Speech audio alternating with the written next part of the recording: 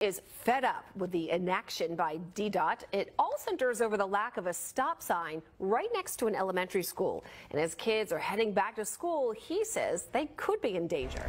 News 4's transportation reporter Adam Tuss is working for you and joins us now live in Southeast with this story. Adam.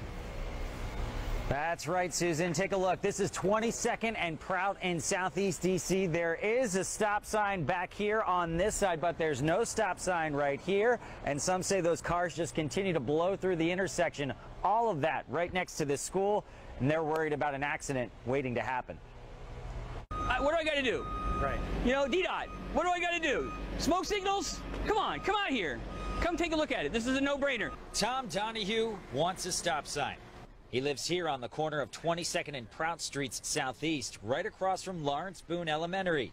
And he wants one single stop sign. Donohue has been video documenting what he says is a very unsafe intersection because he says there's a missing stop sign on 22nd Street.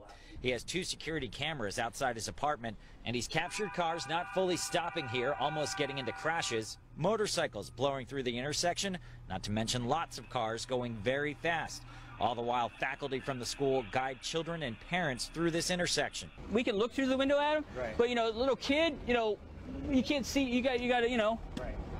I mean, we noticed poor sight lines as one car had to inch out of the intersection as well. Donohue has been making requests through 311 and meetings for a stop sign here for the past 2 years. why does it take 2 years for someone just to come out and look at it? All right, I'll wait for the stop sign. Come out and look at it.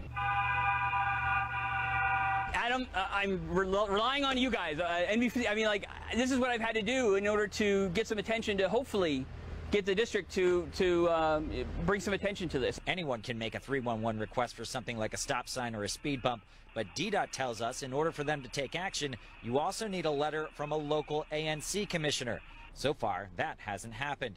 School here, by the way, starts 2 weeks from today.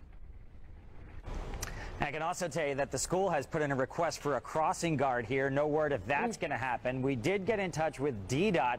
They tell us that they are actually now going to review this, and they should have a determination in about a month. But the cars, they continue to come through here without stopping, guys. Back to you. Well, it sounds like they're reviewing it just because you reached out, so good for you. Working for you for sure. Yeah. Thanks, Adam. Just watch that video. A month it's going to take still. Yeah. Hey, growing outrage tonight over that controversial photo. The images showing 2 police officers